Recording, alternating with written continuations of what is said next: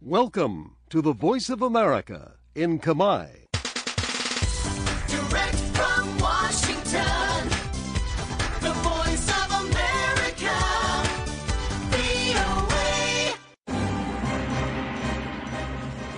សួស្តីលោកអ្នកស្ដាប់ជាទីមេត្រីក្នុងការផ្សាយរបស់ VOA នៅព្រឹកថ្ងៃសៅរ៍ទី4ខែមករាឆ្នាំ2014នេះខ្ញុំលីម៉ូរីវ៉ាន់និងសហការីនៃក្រុមផ្សាយជាខេមរៈភាសាសូមស្វាគមន៍លោកអ្នកស្ដាប់ពីរដ្ឋធានី Washington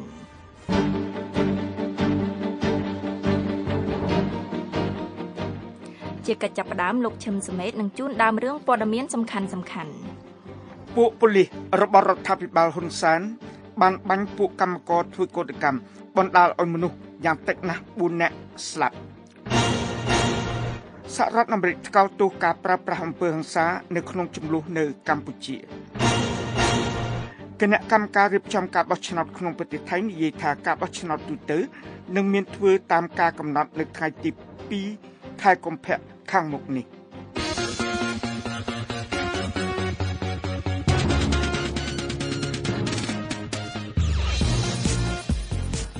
នៅក្នុងការផ្សាយរបស់ VOA នៅវេលាព្រឹកនេះក្រោយព័ត៌មានអន្តរជាតិយើងមានសេចក្តីរាយការណ៍អំពីសហរដ្ឋអាមេរិកថ្កោលទោសការកើតមានអំពើហិង្សានៅទីក្រុងភ្នំពេញនិងទទូចឲ្យភាគីពាក់ព័ន្ធដោះស្រាយជម្លោះដោយសន្តិវិធី The United States deeply regrets the recent loss of life in Cambodia during violent clashes between protesters and government security forces.We condemn violence as a means to achieve political or other objectives. សហរដ្ឋអាមេរិកមានការសោកស្ដាយយ៉ាងខ្លាំងចំពោះការបាត់បង់ជីវិតមនុស្សនៅក្នុងប្រទេសកម្ពុជា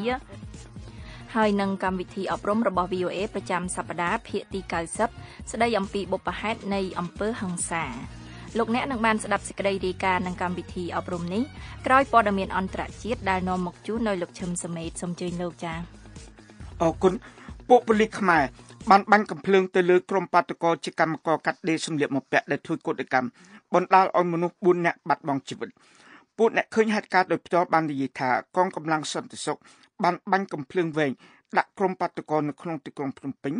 ក្រោយពីពួកគេបានរាំងផ្លូវមួយនិងបានគប់ដុំថ្មដាក់ពួកប៉ូលីសក្រុមការពារសិទ្ធិមនុស្សមួយក្នុងមូលដ្ឋានបាននិយាយថាមានមនុស្ស4នាក់ស្លាប់ហើយថាមានមនុស្សជាង20នាក់ទៀតបានត្រូវរបួសឧបទ្ទហេតុនេះជាឧបទ្ទហេតុថ្មីបំផុតនៅក្នុងការប៉ះទង្គិចគ្នាមួយចំនួនរវាងក្រុមបាតុករនិងកងកម្លាំងសន្តិសុខគេរាយការណ៍ថាកាលពីថ្ងៃប្រហោះមានមនុស្សយ៉ាងហោចណាស់20នាក់ដោយមានរួមបញ្ចូលទាំងប្រសង់15អង្គផងដែរបានត្រូវរបួសនៅក្នុងការបង្ក្រាបមួយលើក្រុមបាតុករកាត់ដេរខោអាវដែលធ្វើកោតកម្មនៅក្រៅអាជ្ញាធរបានហៅកងអង្គភាពយោធាពិសេសមួយឲ្យមកបណ្ដេញក្រុមបាតុករក្រុមការពារសិទ្ធិមួយក្នុងមូលដ្ឋានដែលបាននិយាយថាមានមនុស្សយ៉ាងហោចណាស់10នាក់បានត្រូវចាប់ខ្លួនកាលពីថ្ងៃប្រហោះនៅខាងក្រៅរោងចក្រយ៉ាក់ជីនជិតក្រុងភ្នំពេញបានថ្កោលទោសអំពើហិង្សានេះនឹងការដាក់ពង្រាយកងឯកភាពពិសេសនៃទីបញ្ជាការលេខ911ក្រសួងការបរទេសសហរដ្ឋអាមេរិកនិងសមាជិកសភានៃគណៈកម្មាធិការកិច្ចការបរទេសនៃសភាសហរដ្ឋអាមេរិកបានថ្កោលទោសចំពោះអំពើហិង្សានៅក្នុងប្រទេសកម្ពុជាដែលបានបណ្ដាលឲ្យពលរដ្ឋខ្មែរយ៉ាងហោចណាស់4នាក់ស្លាប់និងមនុស្សជាច្រើនអ្នកទៀតរងរបួសលោក Elliot Engel សមាជិកជាន់ខ្ពស់នៃគណៈកម្មាធិការកិច្ចការបរទេសបានបញ្ជាក់ថាលោកថ្កោលទោសយ៉ាងខ្លាំងចំពោះអំពើហិង្សានាពេលថ្មីៗនេះនៅក្នុងប្រទេសកម្ពុជាហើយបានទទូចឲ្យគ្រប់ភាគីទាំងអស់ប្រឹងប្រែងអត់ធ្មត់ឲ្យបានជាអតិបរមាកុំឲ្យអំពើហិង្សានេះហួសផុតពីស្ថានភាពដែលអាចគ្រប់គ្រងបាននៅក្នុងសេចក្តីថ្លែងការណ៍នៅថ្ងៃសុក្រនេះលោក Engel ក៏បានបញ្ជាក់ថាក្រុមបាតុករគួរតែប្រគល់ខ្លួនអ្នកដែលប្រើប្រាស់ល្បិចកុកក្លឿននិងឃោឃៅហើយរដ្ឋាភិបាលក៏ត្រូវដោះស្រាយតាមការទាមទារចង់បានរបស់ក្រុមបាតុករដែលចង់បានប្រាក់ខែនិងស្ថានភាពការងារប្រសើរឡើងលោកស្រី Mary Harf អ្នកនាំពាក្យរងនៃក្រសួងការបរទេសសហរដ្ឋអាមេរិកបានបញ្ជាក់នៅក្នុងសន្និសីទសារព័ត៌មាននៅក្រសួងការបរទេសក្នុងរដ្ឋធានី Washington នាថ្ងៃសុក្រថាសហរដ្ឋអាមេរិកថ្កោលទោសចំពោះការប្រើប្រាស់អំពើហិង្សាយកមកធ្វើជាមធ្យោបាយក្នុងការសម្រេចគោលដៅនយោបាយឬអ្វីៗផ្សេងទៀតហើយទទូចឲ្យគ្រប់ភាគីទាំងអស់ខិតខំអត់ធ្មត់ឲ្យបានជាអតិបរមានិងបង្ហាញនៃការគោរពច្បាប់ VOA គណៈកម្មការរៀបចំការបោះឆ្នោតក្នុងប្រទេសថៃបាននិយាយថាខ្លួននឹងបើកឲ្យមានការបោះឆ្នោតនៅទូទាំងប្រទេសនៅថ្ងៃទី2ខែកុម្ភៈទោះណាជាមានការព្រួយបារម្ភអំពីសន្តិសុខក៏ដោយនៅពេលដែលក្រុមបាតុករប្រឆាំងនឹងរដ្ឋាភិបាលបដិញ្ញាបិទក្រុងបាងកកដោយចាប់ផ្ដើមពីថ្ងៃទី13ខែមករាទៅ Lauren Coben រាយការណ៍ពីរាជធានីនៃប្រទេសថៃថាគណៈកម្មការនេះបានធ្វើការចរចាជាមួយគណៈបកសំខាន់ៗដោយមានរួមបញ្ចូលគណៈបកភឿថៃដែលជាគណៈបកគ្រប់គ្រងប្រទេសនិងគណៈបកប្រជាធិបតេយ្យដែលជាគណៈបកប្រឆាំងដែលបានធ្វើពហិការមិនចូលរួមក្នុងការបោះឆ្នោតនេះនៅមុនពេលគណៈកម្មការនេះបានប្រកាសកាលពីថ្ងៃសុក្រថាការបោះឆ្នោតនេះនឹងមានធ្វើតាមការកំណត់រដ្ឋធម្មនុញ្ញនៃប្រទេសភូមាបានរារាំងលោកសេអងសានស៊ូជីមិនឲ្យក្លាយទៅជាប្រធានាធិបតីក៏ប៉ុន្តែមានសញ្ញាថាការនេះអាចប្រែប្រួលទាន់ពេលវេលាសម្រាប់ការបោះឆ្នោតជាតិនៅឆ្នាំ2015ក្នុងប្រទេសភូមាអ្នកស្រី Gabrielle Palush រាយការណ៍អំពីសំណើសម្រាប់ឲ្យមានការកែប្រែរដ្ឋធម្មនុញ្ញដែលនឹងអនុញ្ញាតឲ្យជ័យលាភីរង្វាន់ Nobel រូបនេះឈរឈ្មោះបានលោកសេអងសានស៊ូជីមានដឹកនាំក្រុមប្រឆាំងក្នុងប្រទេសភូមាប្រឈមមុខនឹងថ្ងៃកំណត់ចុងក្រោយបង្អស់មួយដើម្បីឲ្យលោកស្រីឈរឈ្មោះប្រធានាធិបតីនៅក្នុងការបោះឆ្នោតមួយដែលមានកំណត់នឹងប្រព្រឹត្តទៅនៅក្នុងខែវិច្ឆិកាឆ្នាំ2015គឺសភានៃប្រទេសភូមាត្រូវតែជំរុញឲ្យមានការកែប្រែជាចាំបាច់ក្នុងរដ្ឋធម្មនុញ្ញនៅក្នុងសប្តាហ៍នេះពួកអ្នកនយោបាយសំខាន់បានសម្ដែងការគាំទ្រដល់វិសោធនកម្មរដ្ឋធម្មនុញ្ញក៏ប៉ុន្តែនៅតែស្រពិចស្រពិលអំពីអ្វីដែលជាការកែប្រែច្បាស់លាស់ដែលពួកគេទ្រទ្រង់នោះ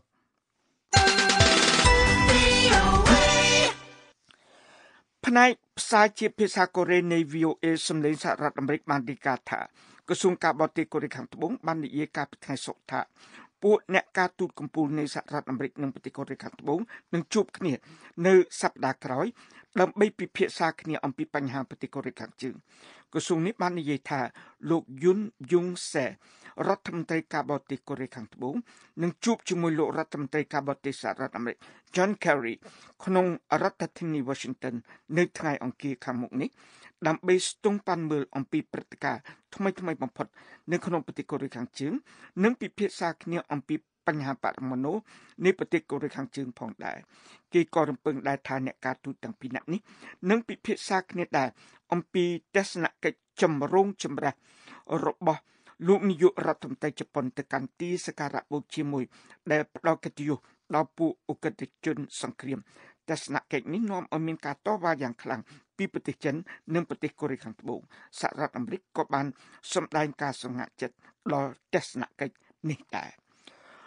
លោករដ្ឋមន្ត្រីការបរទេសសហរដ្ឋអាមេរិក John Kerry បន្តធ្វើការចរចាជាមួយពួកមានដឹកនាំសហអ៊ីស្រាអែលនិងអាជ្ញាធរប៉ាឡេស្ទីន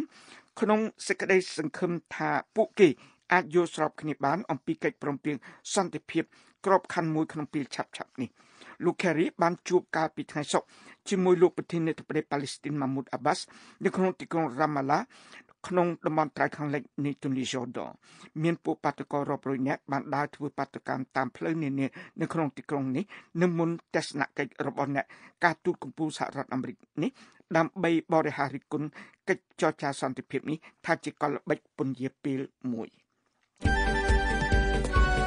ពីរដ្ឋធានី Washington សំឡេងសហរដ្ឋអាមេរិក VOA សហរដ្ឋអាមេរិកថ្កោលទោសការកើតមានអំពើហិង្សាកណ្ដាលទីក្រុងភ្នំពេញដែលបានបង្កឲ្យស្លាប់បាត់បង់ជីវិតជនស៊ីវិលនៅប្រទេសកម្ពុជាហើយសហរដ្ឋអាមេរិកទទូចឲ្យភាគីពាក់ព័ន្ធដោះស្រាយជម្លោះដោយសន្តិវិធី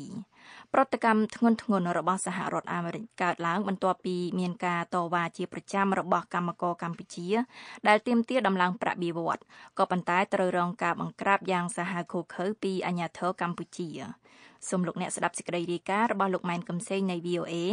ពីរដ្ឋធានី Washington ដូចតទៅ ក្រសួងការបរទេសសហរដ្ឋអាមេរិកនៅថ្ងៃសុក្រនេះបានថ្កោលទោសចំពោះអំពើហិង្សានៅក្នុងប្រទេសកម្ពុជាដែលបានបណ្ដាលឲ្យពលរដ្ឋកម្ពុជាយ៉ាងហោចណាស់ចំនួន4នាក់ស្លាប់បាត់បង់ជីវិតនៅក្នុងអំពើហិង្សាមួយដែលបានកើតមានឡើងជាលើកទី1ចាប់តាំងពីការបង្ក្រាបយ៉ាងឃោរឃៅនៅឆ្នាំ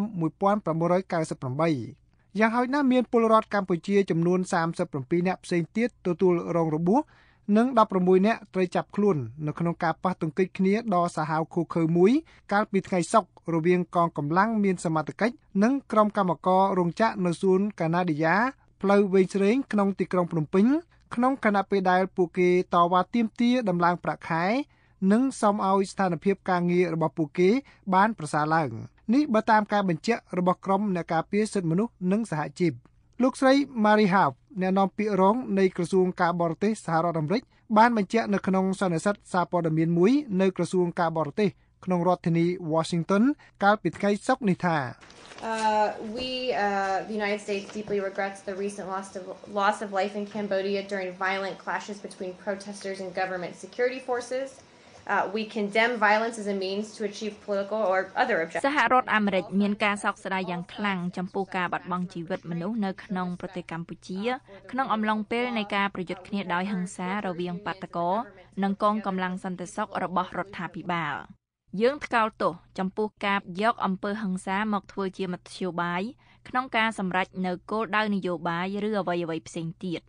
ហើយទទូចឲ្យគ្រប់ភាគីទាំងអស់ខិតខំអត់ធ្មត់ឲ្យបានជាអតិបរមានិងបង្ហាញនៅការគោរពច្បាប់អ្នកនាំពាក្យដដែលបានបញ្ជាក់ថាសហរដ្ឋអាមេរិកកំពុងធ្វើការជាមួយនឹងភាគីពាក់ព័ន្ធទាំងអស់ដើម្បីដោះស្រាយបញ្ហាដែលកំពុងតែញោមញីប្រទេសកម្ពុជានេះ And we're actively engaging the royal government of Cambodia, exporters, buyers, the International Labor Organization and យើងបានទទូចសូមឲ្យសហជីពនិងរដ្ឋាភិបាលធ្វើការជាមួយគ្នាដើម្បីសម្រេចបាននៅដំណោះស្រាយប្រកបដោយសន្តិវិធីលើការមិនចុះសម្រុងគ្នាខាងផ្នែកការងារហើយយើងកំពុងតែធ្វើការយ៉ាងសកម្មជាមួយនឹងរាជរដ្ឋាភិបាលកម្ពុជាអ្នកនាំចេញអ្នកបញ្ជាទិញអង្គការពលកម្មអន្តរជាតិនិងសហជីពកម្មករកម្ពុជាលើបញ្ហានេះហើយដោយឡែកស្ថានទូតសហរដ្ឋអាមេរិកប្រចាំនៅទីក្រុងភ្នំពេញក៏បានចេញសេចក្តីជូនដំណឹងដល់ប្រជាពលរដ្ឋរបស់ខ្លួនឲ្យប្រុងប្រយ័ត្ននិងជៀសវាងកុំធ្វើដំណើរទៅតំបន់សួនកាណាឌីយ៉ានៅផ្លូវវែងស្រេងមួយរយៈសិនមានកម្មកររាប់ម៉ឺននាក់បានចេញមកតវ៉ាចាប់តាំងពីថ្ងៃទី24ខែធ្នូដើម្បីទាមទារឲ្យបានប្រាក់ខែចំនួន$160ប៉ុន្តែរដ្ឋាភិបាលបានបញ្ជាក់នៅពេលចុងក្រោយនេះថាពួកគេអាចដំឡើងបានតែ$100ប៉ុណ្ណោះចម្លើយនេះមិនបានធ្វើឲ្យក្រុមកម្មករនិងសហជីពមួយចំនួនទទួលយកបានទេហើយបន្តការតវ៉ានៅតាមរោងចក្រដោយមានបិទផ្លូវផងដែរសហជីពកម្មករក៏បានថ្កោលទោសចំពោះចំណាត់ការឃោរឃៅ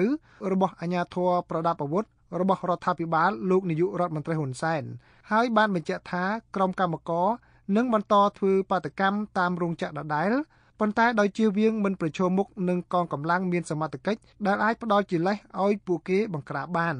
លោកអាត់ធុនប្រធានសម្ព័ន្ធសហជីពប្រជាធិបតេយ្យកម្មករកាដេកម្ពុជាហៅកាត់ថាស៊ីខៅឌូបានបញ្ជាក់ប្រាប់ VOA ថាកម្មករយើងនៅធ្វើតាមបណ្ដារោងចក្រសហគ្រាសគ្រឹះស្ថានផ្សេងៗដដែល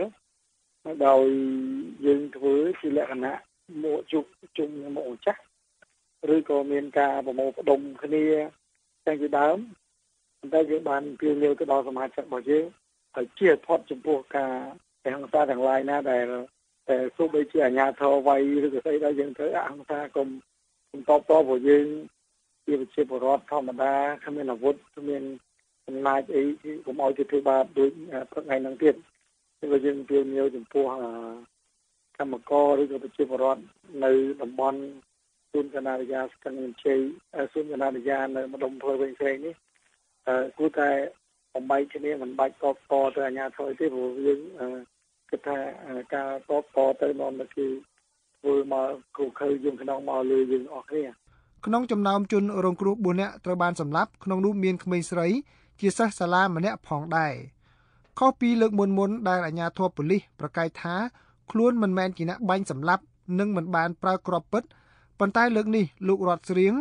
មេបញ្ជាការកងរាជអាវុធហត្ថដែលទើបឡើងមកកាន់តំណែងនាពេលថ្មីនេះនិងជាអ្នកដឹកនាំការបង្ក្រាបនេះបានបញ្ជាក់ថាការបង្ក្រាបនេះជាការការពារខ្លួនតែប៉ុណ្ណោះ គឺសមត្ថកិច្ចអត់មានបំណងអីប៉ះពាល់ជាមួយពួកគាត់តែគាត់មានបំណងដើម្បីបង្ការពួកខ្ញុំវិញអញ្ចឹងខ្ញុំត្រូវតែបង្ខំចិត្តការពារខ្លួនណាអាហ្នឹងនិយាយអស់លោករដ្ឋស្រៀងបានបន្ថែមទៀតថាកងកម្លាំងមានសមត្ថកិច្ចរបស់លោកគឺជាអ្នករងគ្រោះប៉ុណ្ណោះហើយប្រឈមមុខនឹងគ្រោះថ្នាក់ពីអាវុធរបស់ក្រុមកម្មករគឺគាត់បានប្រើអំពើហិង្សាមកលើកម្លាំងសមត្ថកិច្ចគឺតាំងពីដបសាំងបានត្រៀមទុកជាមុនតាំងពីដបសាំងដុំថ្មកបិតបថៅដបងគ្រប់បែបយ៉ាងទាំងអស់កងកម្លាំងមានសមត្ថកិច្ចដែលគេដឹងថាមានចរិតមិនស្លូតបូតនោះបានរក្សាភាពស្ងៀមស្ងាត់អស់រយៈពេលជាយូរបើទោះបីជាប្រឈមមុខនឹងការធ្វើបាតកម្មជាប្រចាំថ្ងៃដែលដឹកនាំដោយគណបកប្រឆាំងក៏ដោយអំពើហិង្សានៅក្នុងឆ្នាំថ្មីនេះកើតមានឡើងតែក្នុងរយៈពេល1សប្តាហ៍គត់បន្ទាប់ពីលោកនាយករដ្ឋមន្ត្រីហ៊ុនសែនបានធ្វើដំណើរវិលត្រឡប់មកពីបំពេញទស្សនកិច្ចផ្លូវការនៅប្រទេសវៀតណាមវិញដែលជាដំណើរមួយគណបកប្រឆាំងរិះគន់យ៉ាងខ្លាំងហើយវាស្របពេលគ្នាដែលគណបកប្រជាជនកម្ពុជារបស់លោកនាយករដ្ឋមន្ត្រីហ៊ុនសែនកំពុងរៀបចំខួបលើកទី35ឆ្នាំនៃជ័យជំនះ7មករាលោក Peter តានកែវអ្នកវិភាគឯករាជ្យនៅសហរដ្ឋអាមេរិកក៏មើលឃើញដែរថាអាជ្ញាធរមានសមត្ថកិច្ចមិនគួរប្រើប្រាស់កម្លាំងហួសហេតុរហូតដល់បាត់បង់ជីវិតពលរដ្ឋខ្លួនឯងនោះទេហើយការបាញ់សម្លាប់ដោយកាំភ្លើងស្វ័យប្រវត្តិលើបាតុករគឺសុទ្ធតែចេញមកពីបញ្ជាថ្នាក់លើនៅក្នុងសារអេឡិចត្រូនិកមក VOA លោក Peter តានកែវបានបញ្ជាក់ថាវាជាការគួរឲ្យកក់ចិត្តខ្លាំងណាស់ជាពិសេសដោយសារតែអ្នកដឹកនាំជិតជួបប្រជុំគ្នាហើយដើម្បីធ្វើការចរចាឡើងវិញស្វែងរកវិធីបំបែកការជាប់គាំងនយោបាយប៉ុន្តែអំពើហិង្សាបែបនេះគឺជាការមិនគួរឲ្យភ្ញាក់ផ្អើលទេលោក Peter បានបន្ថែមទៀតថារដ្ឋាភិបាលកម្ពុជាគួរតែប្រុងប្រយ័ត្នក្នុងការបន្តប្រព្រឹត្តអំពើហិង្សាដូចនេះដែលជាសកម្មភាពគ្រោះថ្នាក់ប្រឆាំងនឹងជនស៊ីវិលស្លូតត្រង់បើមិនដូច្នោះទេអាចនឹងមានផលប៉ះពាល់ខាងផ្នែកអន្តរជាតិយ៉ាងធ្ងន់ធ្ងរនៅពេលខាងមុខពិភពលោកកំពុងតែសម្លឹងមើលប្រកបដោយចិត្តអំណត់និងក្រសែភ្នែកមុតគណៈបក្សសង្គ្រោះជាតិក៏បានអំពាវនាវឲ្យភាគីរដ្ឋាភិបាលនិងក្រុមកម្មការរក្សាភាពអត់ធ្មត់ឲ្យបានដល់កម្រិតអតិបរមានិងជៀសវាងការប្រើអំពើហិង្សាក្នុងពេលជាមួយគ្នានោះដែររដ្ឋាភិបាលកម្ពុជាបានស្ដីបន្ទោសដល់សហជីពកម្មករនិងគណៈបក្សសង្គ្រោះជាតិថាជាអ្នកញុះញង់កម្មករដើម្បីបម្រើផលប្រយោជន៍នយោបាយរបស់ខ្លួនហើយឲ្យសហការជាមួយនឹងអាជ្ញាធរដើម្បីស្វែងរកមុខអ្នកនៅពីក្រោយខ្នងយកមកផ្ដន្ទាទោសតាមច្បាប់ប៉ុន្តែលោកសំរងស៊ីប្រធានគណៈបក្សសង្គ្រោះជាតិបានបញ្ជាក់ថាយើងធ្វើអ្វីគឺដើម្បីឲ្យប្រជាពលរដ្ឋបានទទួលនៅសិទ្ធិសេរីភាពបានទទួលនៅជីវភាពសមរម្យប៉ុន្តែយើងត្រូវតែបញ្ជៀសអំពើហិង្សាជៀសវាងកុំឲ្យមានការបង្ហូរឈាមរវាងខ្មែរនិងខ្មែរយើងជឿជាក់ថាយុទ្ធសាស្ត្ររបស់យើងគឺត្រូវប្រកាន់ខ្ជាប់នៅអហិង្សាធម៌អហិង្សាចំហអហិង្សាត្រូវដោះស្រាយរាល់បញ្ហាដោយសន្តិវិធីដូច្នេះយើងថ្លឹងថ្លែងគ្រប់ជ្រុងជ្រោយយើងពិនិត្យគ្រប់ទិដ្ឋភាពការតស៊ូរបស់យើងគឺតស៊ូដោយសន្តិវិធីតែគោលដៅរបស់យើងគឺនៅតែដដែលគណៈបក្សសង្គ្រោះជាតិនឹងដឹកនាំធ្វើមហាបាតកម្មយ៉ាងធំមួយទៀតនៅថ្ងៃអាទិត្យទី5ខែមករាខាងមុខនេះដើម្បីតវ៉ាទាមទារឲ្យមានការបោះឆ្នោតឡើងវិញនិងឲ្យលោកហ៊ុនសែនចុះចេញពីតំណែងក៏ដូចជាការទាមទារដំឡើងប្រាក់បៀវត្សដល់កម្មករនិងមន្ត្រីរាជការផងដែររាយការណ៍ពីរដ្ឋធានី Washington ខ្ញុំម៉ែនកឹមសេង VOA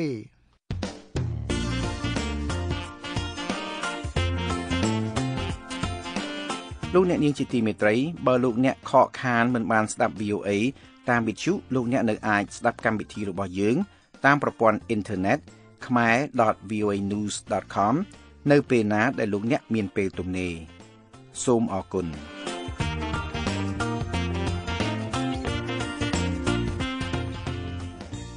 អំពើហិង្សាត្រូវបានចាត់ទុកថាជាសត្រូវនៃសេចក្តីស្ងប់និងសន្តិភាព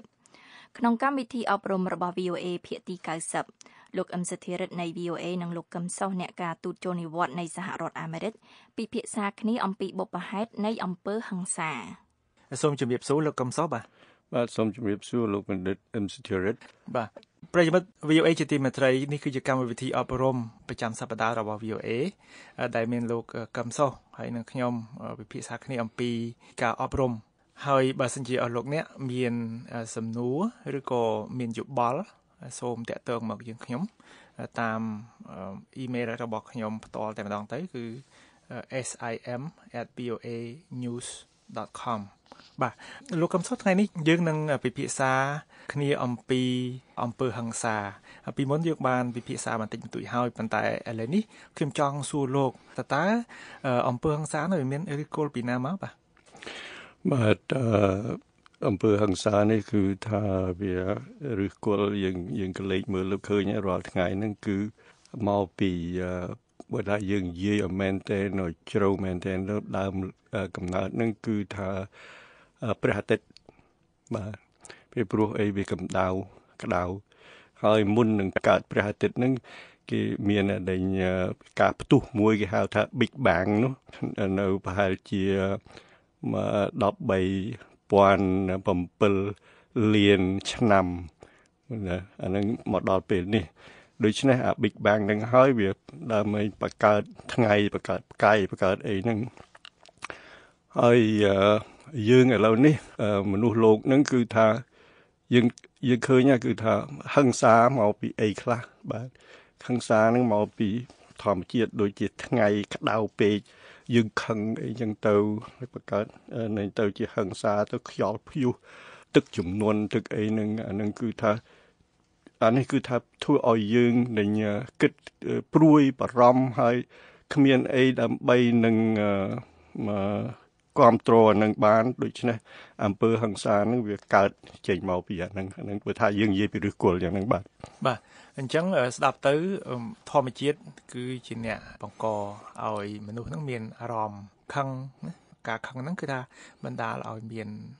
ប្រព្រឹត្តទៅជាអំពើហិង្សាមែនទេលោកបាទប៉ុន្តែឥឡូវនេះយើងឃើញហើយយើងឃើញគឺថាយើងដឹងទាំងអស់គ្នាគឺថាអំពើហិង្សាមកពីអីហ្នឹងដូច្នេះរាល់ថ្ងៃនេះមនុស្សកំពុងតែរំជោបាយដើម្បីនឹងធ្វើយ៉ាងម៉េចឲ្យវាថយអំពើហិង្សាហ្នឹងវាថយបើយើងមើលស្រាវជ្រាវទៅអំពើហិង្សាហ្នឹងគឺថាបើថានិយាយខ្លីបន្តិចទៀតឲ្យស្រួលស្ដាប់គឺយើងគិតដែលយើងហៅថាវិជ្ជមានហើយនិងអវិជ្ជមានក្នុងចិត្តយើងនេះបាទខ្ញុំស្រាវជ្រាវទៅក្នុងអំពើនៃអវិជ្ជមាន93មានតែអំពើវិជ្ជមាន10ទេបាទលោកអាចសម្រាយទៅមើលថាអំពើវិជ្ជមាននឹងយ៉ាងម៉េចហើយនឹងអវិជ្ជមាននឹងយ៉ាងម៉េចបាទអំពើវិជ្ជមានបាទអានេះគឺថាដូចជាស្រឡាញ់បាទអានឹងវិជ្ជមានមួយដូចថាសបាយអានឹងវិជ្ជមានមួយបាទដូចថានឹងយើងត្រូវគ្នាបាទអានឹងវិជ្ជមានបាទហើយយើងនឹងស្ងប់ស្ងាត់ក្នុងខ្លួនអីអញ្ចឹងអានឹងវិជ្ជមានគឺថាមើលទៅឃើញថាអ្វីជាល្អដើម្បីនឹងឲ្យយើងនឹងសប្បាយចិត្តអីនឹងអានឹងជាវិជ្ជមានហើយបាទអានឹងគឺវិជ្ជមានប៉ុន្តែវាតាក់ទងអីទៅនឹងអំពើហិង្សាបាទអានេះគឺថាបើកាលណាយើងអត់មានវិជ្ជមាននឹងទេអានេះគឺថាឲ្យយើងព្រួយណាដល់តែយើងព្រួយទៅវាបង្កើតឲ្យក្តៅចិត្តបាទកាលណាយើងអត់មានចិត្តវិជ្ជមានហ្នឹងគឺថាវាឲ្យយើងវាព្រួយឲ្យយើងវាក្តៅក្រហាយឲ្យយើងរកផ្លូវដោះស្រាយអីមិនបានហើយទើសបន្តិចខឹងហើយបាទអានឹងវាអញ្ចឹងសំបីតែយើងខ្យល់ត្រជាក់មកយើងចាប់ខឹងសំបីតែក្តៅអីមកយើងឆាប់យើងខឹងពីព្រោះយើងមិនបានសុបាយនោះយើងគិតតែដេញព្រួយនោះហើយដូច្នេះហើយបានជារឿងដេញអវិជ្ជមានហ្នឹងវាច្រើនណាស់ហើយវិជ្ជមានវិញគឺនៃអ្វីដែលធ្វើឲ្យយើងសប្បាយដូច្នេះយើងចង់និយាយអំពីធ្វើយ៉ាងម៉េចឲ្យយើងមានអានឹងចិត្តវិជ្ជមានឲ្យគិតថាវិជ្ជមានឲ្យគិតថាអានឹងវា positive នោះឲ្យសប្បាយនោះបាទអានឹងវាចង់អញ្ចឹងលោកមានភាសាថាកាលណាចិត្តយើងអវិជ្ជមានអាចបង្កឲ្យមានអំពើហិង្សាតែបើសិនចិត្តយើងវិជ្ជមានអត់បង្កឲ្យមានអំពើហិង្សាទេបាទអានឹងវាអញ្ចឹងប៉ុន្តែជួនកាលវិជ្ជមានច្រើនពេកក៏បង្កើតឲ្យអំពើហិង្សាដែរបើអបមាថាយើងសប្បាយច្រើនពេកទៅយើងដើរជន់គេដើរទៅគេហើយយើងក្លាហានអីអញ្ចឹងអានឹងវាអញ្ចឹងដល់ក្លាហានពេកទៅវាអវិជ្ជមានហើយលោកអ្នកទើបតែបានស្ដាប់កម្មវិធីអប់រំរបស់ VOA ភាគទី90ដែលស្ដីអំពីបុព្វហេតុនៃអំពើហិង្សាសូមលោកអ្នករងចាំស្ដាប់កម្មវិធីអប់រំភាគទី91ដែលស្ដីអំពីតួនាទីរបស់បញ្ញាចិត្តនិងបញ្ញាគំនិតនៅថ្ងៃសៅរ៍សប្តាហ៍ក្រោយ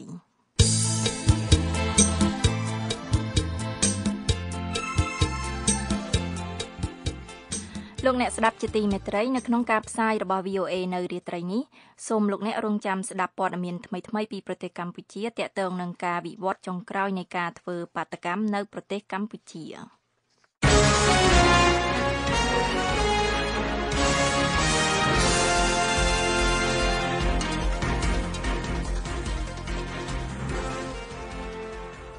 តទៅទៀតនេះលោកឈឹមសមេតនឹងជួនព័ត៌មានសង្ខេបបញ្ចប់ក្នុងពិភពលោកសូមអញ្ជើញលោកចា៎អរគុណ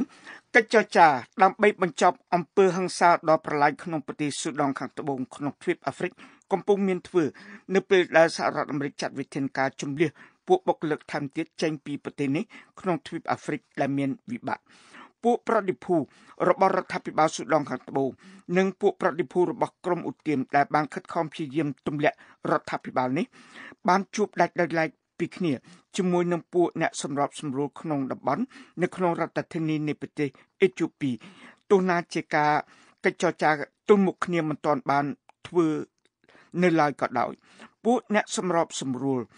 មកពីប្លុកតំបន់អាហ្វ្រិកខាងកើតគឺអាជ្ញាធរអន្តររដ្ឋាភិបាលសម្រាប់ការអភិវឌ្ឍដែលហៅកាត់ថា IGAD សង្ឃឹមថា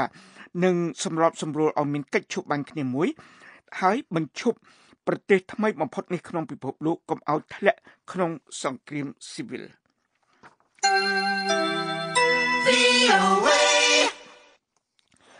អង្គការសហប្រជាជាតិបាននិយាយថាអំពើហិង្សាក្នុងសាធារណរដ្ឋអាហ្វ្រិកកណ្ដាលបានធ្វើឲ្យមនុស្សជិត1លាននាក់ខ្ចាត់ព្រ័ត្រពីផ្ទះសម្បែងរបស់ពួកគេហើយការខ្វះសន្តិសុខក៏បានបណ្ដាលឲ្យមានការពិបាកក្នុងការបំពេញសេចក្តីត្រូវការខាងមនុស្សធម៌ផងដែរនៅក្នុងសេចក្តីថ្លែងការណ៍មួយដែលបានចេញផ្សាយកាលពីថ្ងៃសុក្រទីភ្នាក់ងារអង្គការសហប្រជាជាតិផ្នែកជនភៀសខ្លួនបាននិយាយថាការលួចប្លន់ការវាយប្រហារលើជនស៊ីវិលនិងវត្តមានរបស់ក្រុមប្រដាប់អាវុធនៅទីជម្រកខ្លះបានបង្អាក់កិច្ចខិតខំប្រឹងប្រែងដើម្បីជួយពួកជនដែលត្រូវការជំនួយទីភ្នាក់ងារព័ត៌មាន Associated Press បានរាយការណ៍ពីទីក្រុងលើកែប្រទេសអ៊ីជីបថាក្រុមប៉ូលីសទប់ទល់នឹងកបកម្មបានប៉ះទង្គិចជាមួយនឹងពួកគាំទ្រប្រធានាធិបតីអ៊ីស្លាមនិយមនៃប្រទេសអ៊ីជីបដែលបានត្រូវបណ្តេញចេញពីតំណែងកាលពីថ្ងៃសុក្របណ្ដាលឲ្យមនុស្ស11នាក់បាត់បង់ជីវិតនៅក្នុងការប្រយុទ្ធគ្នានៅតាមផ្លូវដែលមានតទៅទៀតដែលនៅទីនោះមានក្រុមបាតុករច្រើនឡើងដែលមានកាន់កំភ្លើងបានប៉ះទង្គិចជាមួយពួកប៉ូលីសនៅមុនការធ្វើការបោះឆ្នោតប្រជាមតិដែលនឹងប្រព្រឹត្តទៅនៅក្នុងពេលបន្ទាប់ក្នុងខែនេះដែលពួកបាតុករបានធ្វើពហិការមិនចូលរួមការប្រយុទ្ធគ្នាបានរាលដាលទៅដល់តំបន់ដែលមានអ្នកស្រុករស់នៅច្រើននៅក្នុងទីក្រុងនិងខេត្តមួយចំនួនដោយមានរួមបញ្ចូលទីក្រុងលើកែ Giza, Ismailia, Fayum ហើយដែលនៅទីនោះពួកសមាជិករាប់រយនាក់នៃក្រុម Muslim Brotherhood និងពួកអ្នកគាំទ្ររបស់ពួកគេបានគប់ដុំថ្មលើកងកម្លាំងសន្តិសុខដែលបានតបតវិញដោយការបាញ់ទឹកនិងឧស្ម័នធ្វើឲ្យចេញទឹកភ្នែក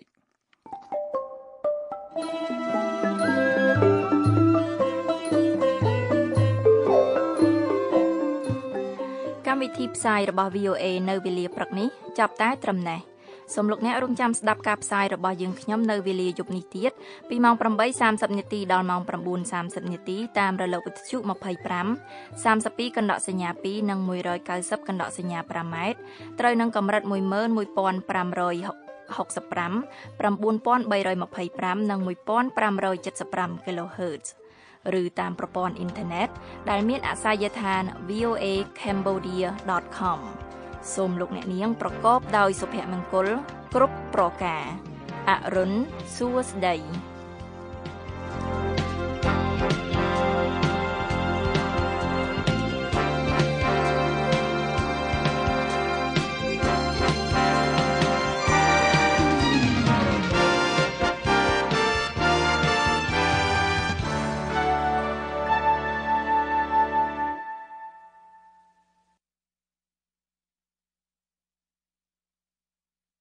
This program has come to you from the Voice of America, Washington.